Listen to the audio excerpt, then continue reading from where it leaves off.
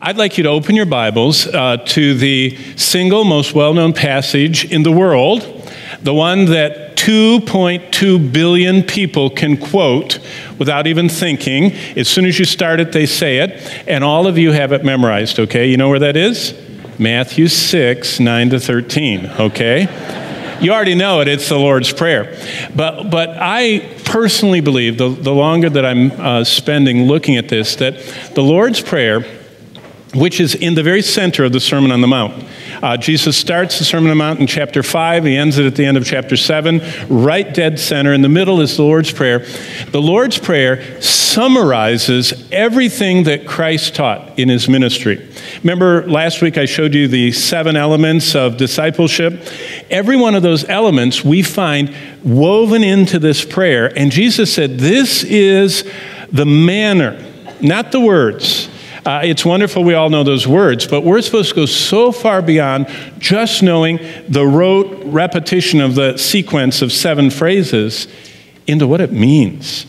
Because if we understand what it is that Christ invites us to do, first, this morning, being connected to God by focusing on who he is, but not just on who he is and you fill in the blank. Jesus said, focus on God as Father. And not just as Father, because you might have many different concepts of Father.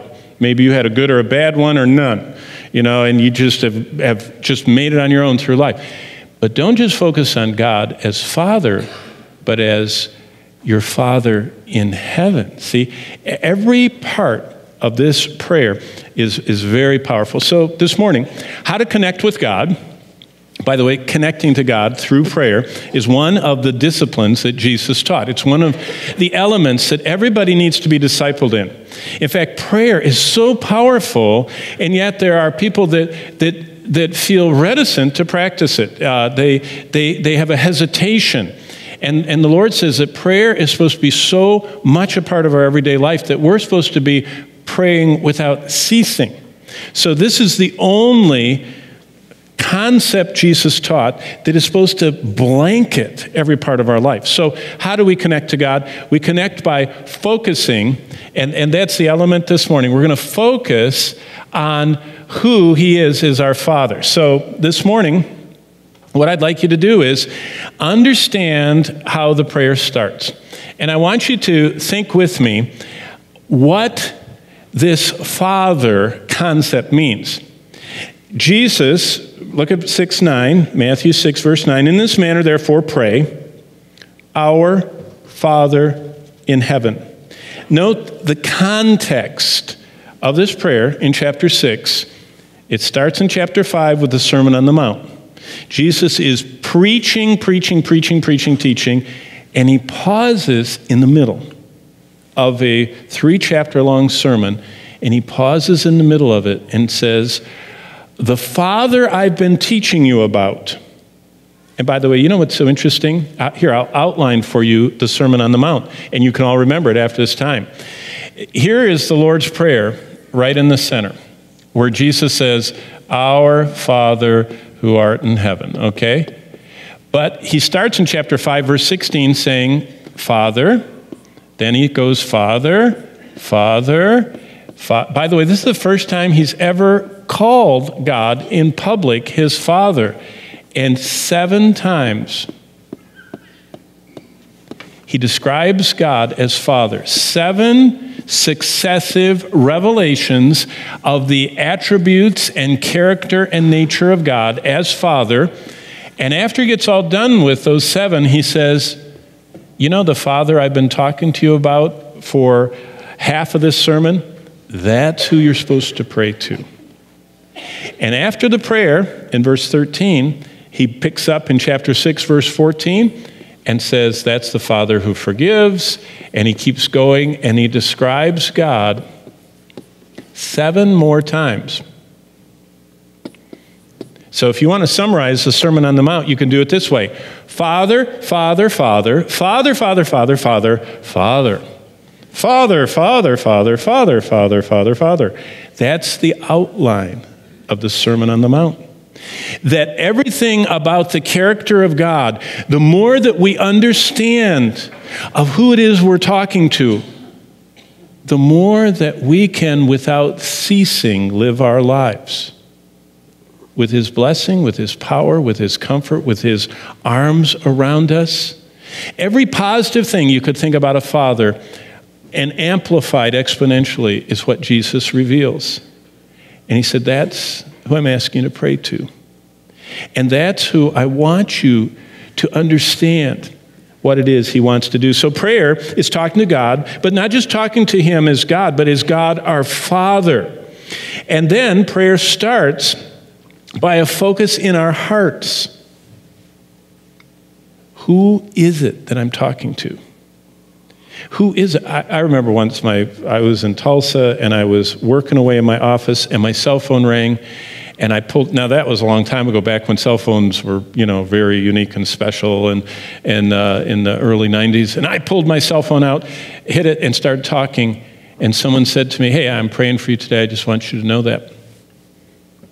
I said, who is this? He said, you don't recognize? And then 2 words in, I was just turning red. And I said, how did you get my phone number? He said, well, I pray for you, so I know how to get your phone number. And I said, thank you, John. It was John MacArthur. He called me to see if I was studying my Bible that day and how I was doing in the ministry. And when I realized who I was talking to, it changed everything. Did you know that Jesus said everything in your life will change and will be transformed to the degree you understand who you're talking to, who he is? And so that's what we're going to look at this morning. And after that pause to tell them to pray in the Lord's Prayer, Jesus focuses on God 7 more times. And so what we need to do this morning is learning what it means that God is our Father. And we learn that through the attributes. Actually, what Jesus does is he gives us a whole series of attributes.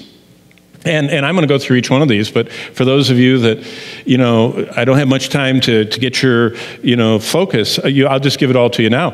He is the one who rules the universe. He is all-powerful. This is how Jesus describes him. He is perfect. Be perfect like your Father in heaven. He rewards those. He sees everything. He doesn't just see it. He says he is in the secret place with you, and he knows what you need before you even ask for it. So that's the teaching Jesus gives, which issues into the introduction of God through his attributes. See, what Jesus doesn't give is he doesn't tear a page out of a theology book. He writes the theology book. He says, the one who rules the universe is sovereign. The one who is all-powerful is the omnipotent one. The one who is perfect is the only perfect being, the only perfect anything in the universe. Did you know only God is self-sufficient? We are not. We have to sleep. Most people go unconscious for several hours. They're totally helpless. They could be murdered, carted away, tied up, anything. We're unconsciously, defenselessly helpless. And we can't exist without that. Try and go. One of the forms of torture is sleep deprivation that they use to torture people and extract information out of them in interrogation. We are not self-sufficient. We have to breathe. You can hold your breath 3, 4, 5 minutes, 4 minutes. You're starting to get in trouble. Go without water, not for very long. Go without food, for a period of time. We're not self-sufficient. God is. He's perfect. He doesn't need any external supply of anything. And he never exhausts. Everything he does, his creative acts, don't reduce anything. He is self-sufficient, all-powerful, God, perfect. Everything else is imperfect. Everything. The greatest anything in the universe is wearing out, winding down, burning up, going to suffer a heat death sooner or later, except God. And God is self-sufficient. He rewards because he is love. He is omniscient. That means that that everything is equally vivid before God.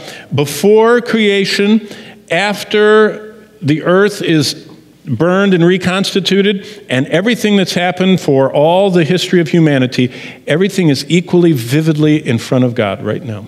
He sees everything equally vividly. Every moment, even the ones that we have not seen go by, he sees them vividly. That's omniscience. He doesn't discover things. He doesn't count things. He doesn't calculate things. He doesn't add to his knowledge. He doesn't learn anything. He knows the sum of all that is and all that is possible. It's amazing to think about his attributes. Omnipresent means that God in his totality, his entire being, is everywhere equally present in the universe at all times. Now, he's not part of the universe. He is not panentheism. He's not in this pulpit. And he's not pantheism, which means the pulpit isn't God. But he is completely present right here and every other spot, everywhere. He's equally present. Now, he doesn't operate equally in the same way every place, but he's equally present everywhere. And that's what his omnipresence means. He's everywhere present. When he says you go in your secret place, whatever it is, some people it's the secret place in their mind or the secret place they lock all the doors or whatever. He says, I'm there too. You can't get away from me. And he says, I know your needs. I'm gracious. So this God is the one we're supposed to talk about. When we focus on our Father in heaven, we're coming before him in prayer saying, I'm coming before you, O ruler of the universe, who is all-powerful. You are perfect and self-sufficient, and I certainly am not. I'm not even going to make it through this day. And you promise rewards, and I'm not sure I've got any right now, and you see everything, so you know why I'm coming to you right now. I'm not trying to get your attention. You're already aware of this, right? Aren't you? And you're actually here, so you know what I'm going through. And you know what I need before I even tell you. But you want me to tell you. See, all of that is what Jesus introduces. What I just read to you is the run-up to the Lord's Prayer. And then Jesus says, look at chapter 6, verse 9. After teaching them all those truths, he says, in this manner, verse 9, therefore, pray. I want you to address your prayers to the one I just described to you. He's our Father. Our. See, this is parallel. This connection starts at salvation. It starts with being born into his family, John 1:12, to as many as receive him. They have the rights of sons and daughters of God. We start by the new birth, and Jesus, through the work of salvation, opens a passageway, a connection to that God, the true, awesome, ever-living, self-sufficient, ever-present, all-knowing, with all power and no diminishing or exhaustion or depletion, God. That's who I would like you to get used to talking to. So I thought what would be good would be, as we sharpen our focus on God, to begin our time listening and responding to this prayer by doing this. Let's all bow our heads quietly. Okay, everyone, we're going to sit with quietly bowed heads, and I want you to repeat the words we're going to focus on this morning. And the only thing I want you to do is, as you say these words with your eyes closed, I want you to open your heart, as open as you can make it, to the one that you're addressing these words to, and just say, I want you to focus me this morning on just who you are when I talk to you, okay? So with heads bowed, let's offer this model prayer to him. Our Father, who art in heaven, hallowed be thy name. Thy kingdom come, thy will be done on earth as it is in heaven. Give us this day our daily bread, and forgive us our trespasses as we forgive those who trespass against us. And lead us not into temptation, but deliver us from evil. For thine is the kingdom and the power and the glory forever. Amen. Wow. That's the pattern. That's the model. That's not the prayer that's supposed to be repeated. It's nice to do it.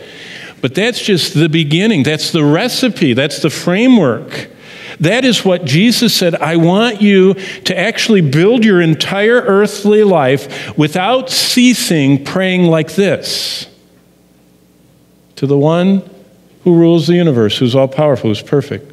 But let's just go through the elements, because we need to learn what it means that God is our Father. Start with me in verse 16. Because Jesus is describing the Father to us, he's introducing the Father, but he starts by introducing him as the Father who sits in heaven. The Father in heaven. It's not just Father, it's Father in heaven. And look what it says in verse 16 of chapter 5 of Matthew. Let your light so shine before men, that they may see your good works and glorify your Father. Which Father? Your Father in heaven. Now, for us, we might just think, oh, I can just imagine God, this kind of Colonel Sanders kind of, white beard, big, jolly, smiling. Is that? I mean, what am I supposed to think of when I think of my Father in heaven? Well, keep going, because people had that problem in the first century too. Look at verse 34. Because people used to take lightly talking about heaven. In fact, they'd say, I swear by heaven that I'll bring that shipment of product to you. And, they were abusing the term heaven. So look what Jesus says in verse 34 of chapter 5.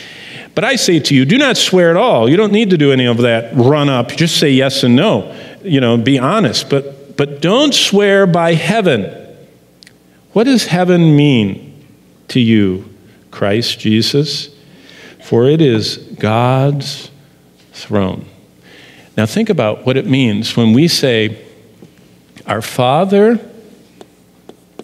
the one that's in heaven, he's the one who sits on the throne.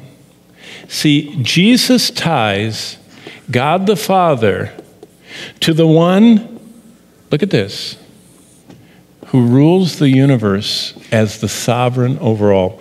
Now, I was toying with showing you something, our tax dollars at work in America. By the way, they just exceeded in one of the quarters was the highest intake of federal income of taxes ever. I think it was something like $900 billion, all of us paid in taxes in one quarter. That's a staggering amount of money, more than a lot of countries combined in the world. But part of our money that all of us give in various ways was used for the Hubble telescope. And NASA this week showed us our tax dollars at work. And it was phenomenal. It was so good. I've watched it over and over again. What it was is the Hubble telescope, you know what that is, named after Edwin Hubble, the red factor, Hubble constant, all that stuff that he did. He and astronomers with him were peering out, and they developed this telescope that is the most magnificent photography tool to see distant objects. And they took 411, our government did, pictures of the Andromeda galaxy, our closest galactic neighbor. And they took those 411 shots and combined them into one picture. And it's something like 63,000 pixels by 90-some thousand pixels. I mean, we're talking about a big screen here, bigger than flat screen TVs at Costco, But what is really neat is they made a movie of it. And what it is, if you watch NASA's movie, you're on a mountain and you see a city below, and all of a sudden you see the stars and the Milky Way, and all of a sudden you can just see the faint glow of the Andromeda galaxy, and then it goes and gets you close till you see Andromeda, kind of the pretty picture. Then it cuts a little corner of one of the wings of the galaxy, and it zooms you in to see the individual stars. There are 100 million of them in that little And for 3 minutes, you have countless dots with all this Magellan cloud and stuff around it, and you're just going by all those stars. I mean, it's just countless. It's like looking at sand. It's amazing. And then it pulls back a little bit and shows you the corner you were looking at. And then it pulls back a little bit and shows you the galaxy. And then it goes whoop, and it becomes tiny. And then it says at the bottom, that's a small galaxy. And there are more galaxies in the universe than there are stars in that galaxy. But that's what one looks like. And then it says, thank you for spending your tax dollars with us. Isn't that neat? And people probably thought, well, we're great, and everything. But you know what I thought? Then sings my soul, my Savior God, to thee, what? How great thou art. How great is the one who rules the universe that sits on the throne? Well, it says in Isaiah that he calls every star by name, and not one of them fails, because he's holding them. That means that not only are there like all those 100 million that I looked at 3 times this week, just blurring my vision, and just thinking about each one of them as a solar thermonuclear explosive device radiating energy in every direction. Not only are there all those, but they're all named, and not one of them fails to continue thermonuclear fusion, because God knows them by name and is holding them together. That's what Colossians 1:17 says, that the ruler of the universe, by him all things consist. He is before all things, but by him all things consist. He is ruling. Sovereign means there's no question. It's like nobody challenges him. Did you know that that's how we know that the Bible was written by God? Because when Satan rebelled in Isaiah 14, what did he say? He's shaking his fist and he says, I'm going to be greater than God. Are you kidding? He knows he's the most powerful being ever built. But he said, I just want to be like God. I know nothing can be greater than God. See, Satan, the most powerful and brilliant creature, says nothing can be greater than God. I just want to be equal. I don't want to be greater. Nothing can be greater. Well, keep going. Look at verse 45. Our Father on the throne of heaven not only rules the universe and is sovereign, he is all-powerful, that you may be sons of your Father in heaven, for he makes the sun to rise on the evil and on the good, and sends rain on the just and the unjust. Now, that's talking about a facet of God's character, his beneficence, his kindness, his goodness, his equanimity, or whatever you want to call it, that he allows it to rain on bad people and good people. It's not like you can tell who's being good and bad in your neighborhood by the ones that no rain falls on their garden, He just rains on everybody. So, that's nice. But he's the one that causes the rain. Now, look back what it says. He makes his sun rise on the evil and on the good, and sends rain. God makes, and he calls the sun his. He named it. It's his. And it would stop shining like it did on the cross. Remember? There was not an eclipse. Eclipses do not last 3 hours. Come on. We all went to school.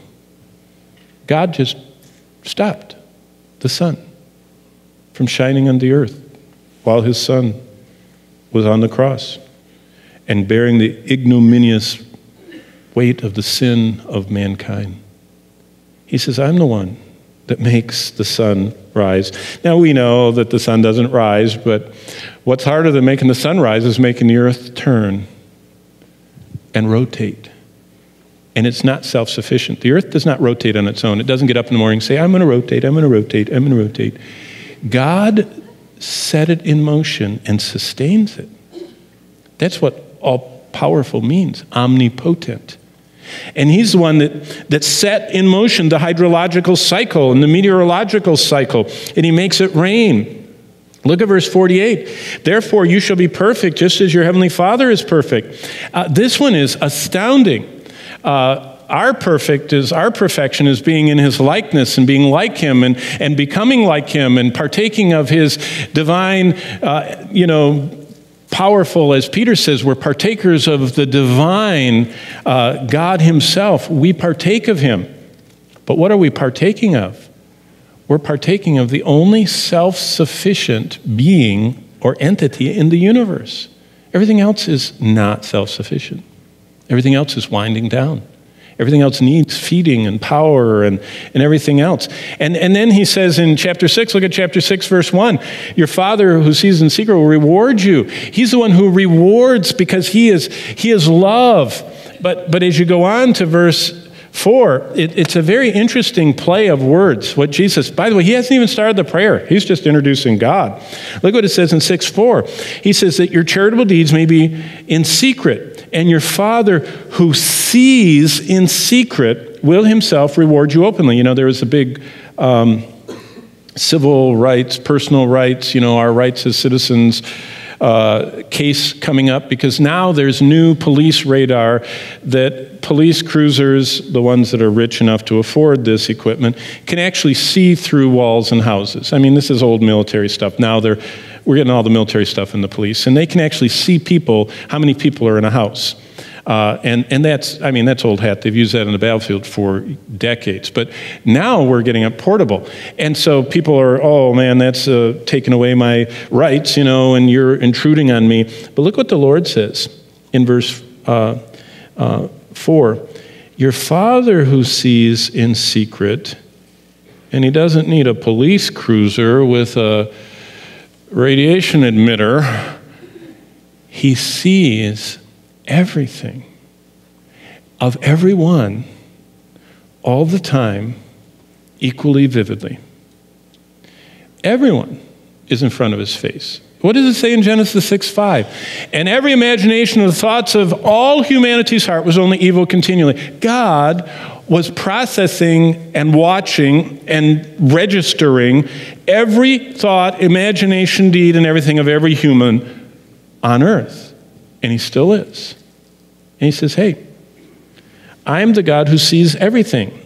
That means I'm omniscient. What's neat about omniscience is that it isn't like God discovered, well, look at that. Oh, I didn't know that. When did that start? Everything is equally vivid before God. That's what omniscience is, and it's staggering to think about. But keep going, it gets better. Look at verse 6. Jesus says, but you, when you pray, go into your room, and when you have shut your door, look at the wording. This is so amazing. Pray to your Father who is in the secret place. Now, you could say, well, the secret place, he's in heaven. Actually, the emphasis of this word is that when you shut the door and went into your private hideaway spot, God was already there.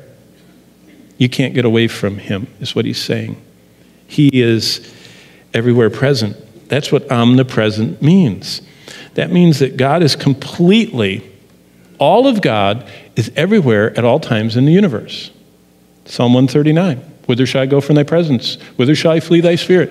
If I ascend into heaven, thou art there. If I take the wings of the morning and dwell in the uttermost parts of the sea, thou art there. If I make my bed in hell, in Hades, in the grave, even there, you are with me, and your right hand will uphold me.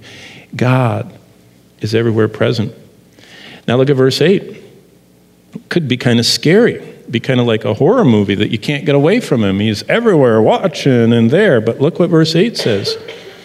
It says, therefore, don't be like them, the heathen. Your Father knows the things you have need of before you ask him.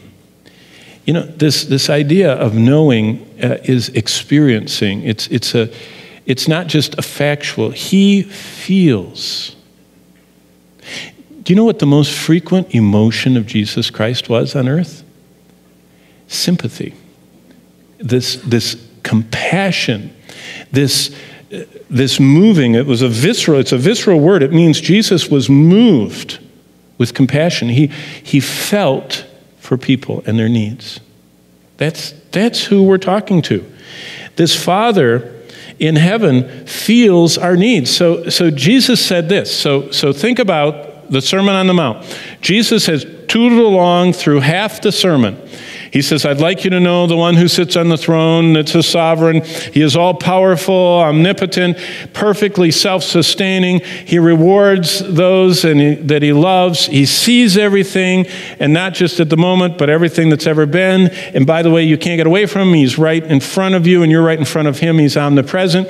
And he is feeling your needs because one of his attributes is his goodness and kindness, his graciousness and mercy. He feels. So now look at verse 9. What does Jesus say? He says, therefore, in this manner, pray. This is how you're supposed to communicate with God. Our Father, the one who's in heaven, ruling the universe, who is all-powerful, who is self-sufficient, who loves me so much and has seen everything in my life before I even knew he was watching, not only seen from afar on his monitor, but he actually stands by me. I'm before his face. Em prosthen. I am in front of his face all the time. And he is tracking through life with me, feeling my needs. By the way, what needs does he feel? He knows, he equally vividly sees our entire life. Not just our tempest in our teapot of the moment. He feels it all. You know, that's something very interesting to think about. For the sinner, God feels all their sin all the time. For us, we live like this. That's past, this is coming, this is now, that's coming, that's... We live in this succession of moments. God equally vividly sees all sinners of all time and all their sin. It's evil continually before him. Unbelievable to think about what God tolerates coming up before him. Well, he says, pray to me, and that's what we're supposed to do. But look, he is the one. Think about what this says. What verse 9 says is, Jesus said, in the Sermon on the Mount, I am opening the door. He's only been describing God the Father in those 7 attributes. But in verse 9, he says, that's the one that through salvation becomes our Father. He's not just mine anymore. He's yours too, if you're born into this family. If you receive salvation, he becomes our Father. And he is the one who art in heaven. That's euphemism for he's the one sitting on the throne of heaven. So our Father, the one sitting on the throne in heaven, and he's the one, Jesus said, that hears, that we address. Have you ever thought about the mechanism of prayer? Jesus opened the pathway. He made by a new living way through the sacrifice of his body for our sin. The Holy Spirit transports the prayers, and God the Father receives them. Isn't that amazing? What is that saying? He's listening.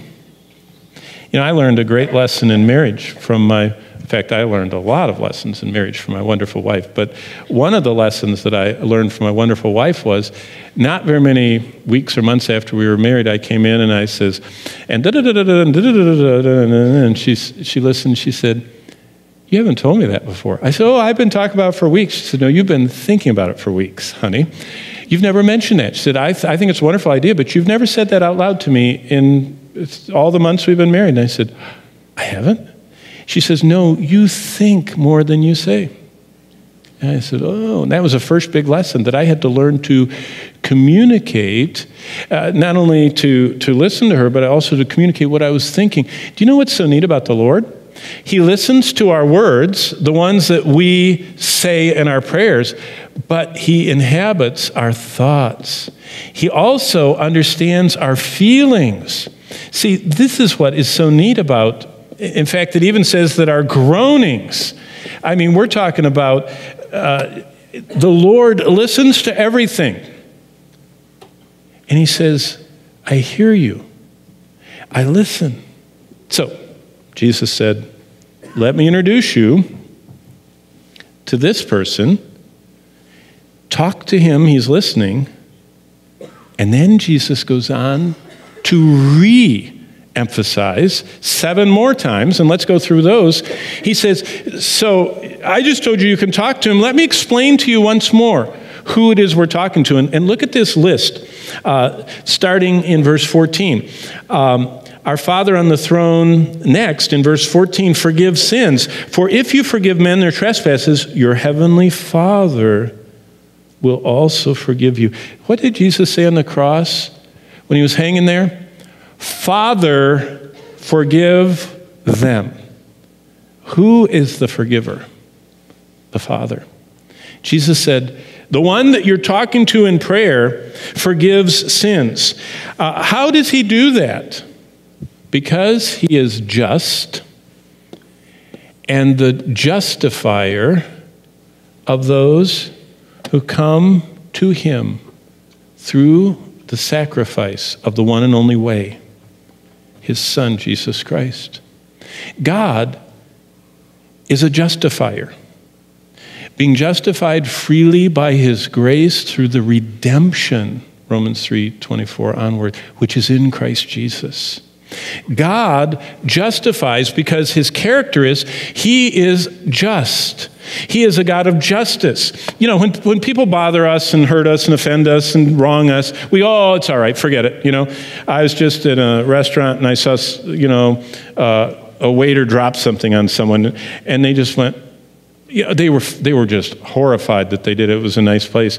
And they went, I'm so sorry, I didn't mean to do it. And the person said, forget it. That waiter won't forget that. And that person won't forget it because it got on them. But that's just a common, forget it. That means I can't get even with you right now, is what it means. Forget it, But God says, he doesn't say, forget it. He says, I can't forget anything. Everything is equally vividly before me all the time. Every debt has to be paid. So I've made the only way for you to be forgiven is through the justifying work, the substitutionary work, the imputed righteousness of Christ's work is the way that in my justice, Christ dying in your place on the cross and you putting the hands of faith upon him and identifying with his one and only sacrifice in your place, in my place, is the only way sins can be forgiven. So Jesus says, as you pray to him and you realize how sinful we all are, he forgives sins because he is a justifier. But look at next in verse 15.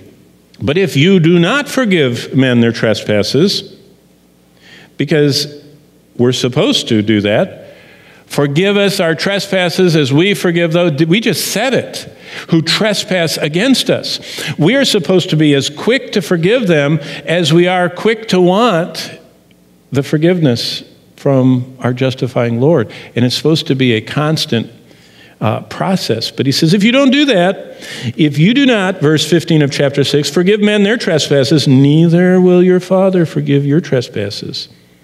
Our Father in heaven, the one on the throne, disciplines his children. He's holy.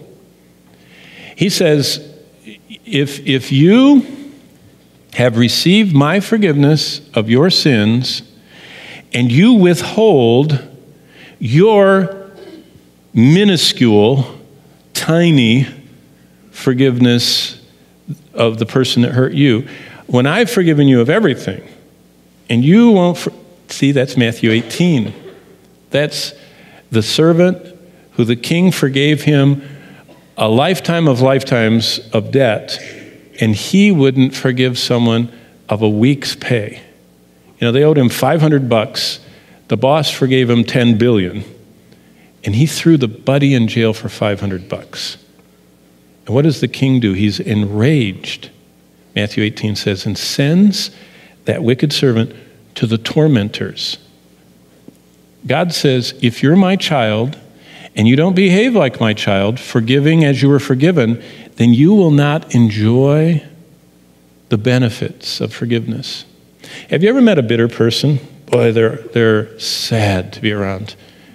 All they talk about is how everybody hurt them, and they hurt, and they hurt, and they're embittered. They live. They're kind of like brine soaked. You know how all this, you brine your chicken.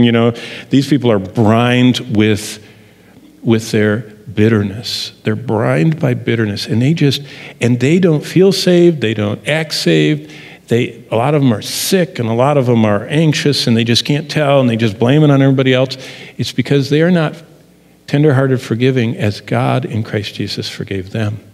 And that's part of the Lord's Prayer. The Lord says, hey, make sure that you realize your sins are forgiven, and make sure that God will discipline you if you don't forgive everybody around you. Keep going to verse 18. So that you do not appear as men to be fasting. Now he's going into fasting. But your Father who sees in the secret place, your Father who sees in secret will reward you openly. He watches everything. God's watching everything. Nothing escapes. He's watching how we do things, why we do things, where we do things, when we do things. He's watching it all. And what's so neat is he's just reminding us of his omnipresence. And then look at verse 26.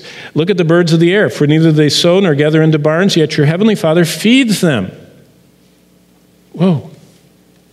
Jesus, who always told the truth, said, God causes the birds to continue to be sustained and live. You know, we like this idea that God, or our scientific community, that not God, but something exploded and started this whole thing going, and it's all going on its own. They don't want any interference. Jesus said, the next time you see a bird, think of my Father in heaven. He's making sure that bird finds something to survive. When it's out there rustling in the parking lot, I'm making sure that it's finding something to eat. He is the sustainer. He sustains everything. Then keep going down to verse 32. I love this. For after all these things the Gentiles seek, for your heavenly Father knows you have need of those things. Our Father in heaven understands our needs. What does that mean? He's caring. He knows our needs. He isn't just watching a monitor and saying, oh, we got elevated levels here. He cares. He's there. I mean, he doesn't just see it. He's standing with us. He feels. That's what Hebrews 2 says. Jesus feels. He has compassion for us because he feels what we're going through. He cares. And then, look at chapter 7, verse 11. We saw this last week. If you, being evil, know how to give good gifts to your children, how much more will your Father who is in heaven, the one on the throne, give good things to those who ask him? And in the parallel passage in in Luke 11:13, he says, how much more will he give the Holy Spirit? So he is the supplier, and primarily for us, the greatest supply we need is the Spirit of God. Because the Spirit of God is the one that fills, empowers, energizes, and causes to operate all the system. Our giftedness and calling and the way that God designed us only works when we're connected to the Holy Spirit, when kind of like a hydraulic system. Only when he fills our lines does everything work the way it's supposed to work. And without that hydraulic pressure, and we need to be filled, energized. And then finally, this one is fascinating. Look at 7:21. Our Father in heaven controls the gate of heaven. Not everyone who says to me, Lord, Lord, goes through the motions, says all the right words, fits in, knows the lingo, shall enter the kingdom of heaven. Kingdom of heaven, the kingdom of the one sitting on the throne? No, only the one who does the will of my Father. He's the king of the kingdom of heaven. And he's the one that controls the gate of heaven. The one sitting on the throne is the one that allows people in. Because he's the Savior. In fact, that's how Titus introduces. Paul calls God our Savior. God is a Savior. We always think of Christ as our Savior, but Jesus Christ is the exact representation of God. He reveals God to us. If Jesus is Savior, he's only revealing that God is a Savior. So Jesus said, I want to explain my Father to you. He's the one that will forgive you of your sins because he's just and a justifier. He'll discipline, no, because he's holy. He doesn't overlook anything. He watches everything. He's omnipresent. He sustains everything, even feeding those birds. He knows everything you need. He's caring. He gives the Spirit of God, supplies everything, and he controls the gate of heaven because he's the Savior. So, what do God's attributes mean? Now, let me just pick one because it's almost time to go. If I I'm just going to talk about this. I'll just do this one, okay? Jesus describes the sovereign omnipotence of God in Matthew, let's go there, 10:29. I think it's 29. That's the problem of being away from your Bible too far. But I'm almost sure it's 29. But let's 10. Yes. Now think about what Jesus says here. And every time you see a bird, I hope you remember what I'm going to tell you right now. Are not 2 sparrows, 2 common birds, sold for a copper coin? Matthew 10:29. And not one of them falls to the ground apart from your Father's will. So think of a cloud of birds. And think about, Jesus says he knows every time a sparrow falls. Now, the first, usually with Greek words, there's a primary and then there are secondary usages and meaning of it, nuances. Primarily, that means whenever they fall to the ground like they died. You know, they wore out, or the wind twisted them too much and they cracked or something, or they hit the windshield, I mean, whatever it was, or hit a power line or something, but they fall. That does not happen. Look what it says. Not one of them hits the ground apart from your Father's sovereign, omnipotent involvement, his will. But you know what's interesting? Wider usage of that word became not just for birds, you know, dying. It's also used in wider literature for, have you ever watched birds, how they hop along the ground? I mean, they don't walk, they boop, boop, boop. And that's the word that's used for every time a sparrow hops, flits between, you know, a puddle and a dumpster and up to the wire, telephone wire, and then back down and over there. And have you ever seen those birds that fly in synchronized clouds? And they look like they're all on some kind of plan like that. What he's saying is they don't do anything apart from God in his sovereignty controlling this universe. So, next time you see one of those clouds of birds swirling, settling on a patch of grass and all hopping around, remember that God is aware of every hop of every bird, and then look up and say, wow, if the birds that exist for a couple of seasons have each hop tracked by God, how much more does he care for you, Jesus said, of little faith? You see, we're supposed to know who we're talking to, and when we realize all this, we approach God in prayer saying, I know that you're kind, you're characterized by goodness. I know that you're perfect and self-sufficient. I know that you're watching everything, and when I respond to you, you're rewarding. And I know that you know everything I need, and you're hearing even my groans, and you've already forgiven me of all my sins, and you care about me. Now, where we're going to go next week, and it's going to be very interesting. We're going to have a little box, and we're just going to surround the box with, what does God's omnipotence mean? What does God's omniscience mean? What does God's, his goodness and kindness, which is displayed in his wisdom, which means God knows the best way everything should be done that will be the most beneficial for everybody involved, mostly him. And we're going to take all of these elements and let's see, omnipresence, omnipotence, and omniscience. And then after we define the elements of them, we can put one thing at a time with it, like job. Can God create a job for you quicker than the Democratic Congress? He can create a job for you. Does God know how he designed you, and can he make you a perfect fit? Does he know the best way to accomplish your job? Is he with you in the interview? That's who you're talking to. It changes the way we pray when we focus on the one we're connecting to, when we realize who our Father is. Let's all stand, and we're going to close with a word of prayer. And what would be more fitting than to speak to him now the way he told us to talk to our Father in heaven. But before we do that, at the end of the service, and every service here at Calvary, there'll be godly men and women standing here at the front with the Word of God. And you have listened to all this, and you say, you know what? I'm not sure I'm fully connected to all that. I mean, I don't fully think all that you're talking about is operating with me. We have connection specialists. That's really what they are. They are experts in showing from the Word of God how to do a diagnostic of your connection to God. And maybe you feel disconnected from everything, and you just need someone to share a burden with. So we're not supposed to go through life crushed. We're supposed to bear one another's burdens. You need to bear a burden. They will listen and pray and talk to you. And that's at the end of the service.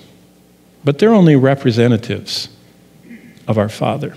And that's who we'll talk to now. So let's bow before him and pray once more to our Father in heaven.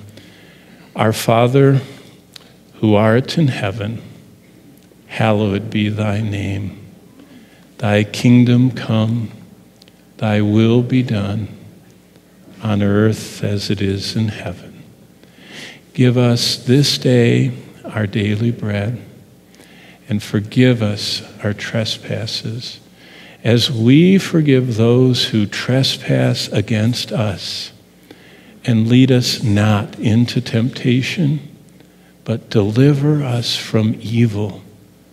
For thine is the kingdom and the power and the glory forever. Amen. And God bless you as you go.